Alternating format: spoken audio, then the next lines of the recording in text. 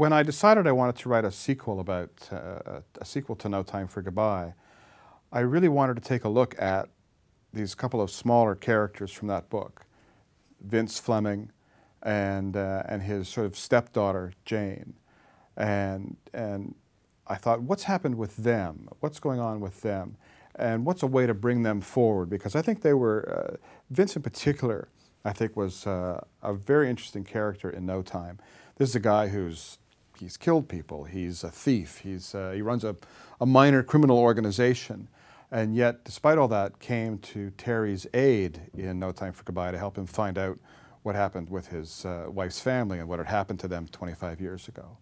So this book was really a chance to take a look at that character and find a way where his troubles would intersect with Terry and Cynthia and their daughter Grace.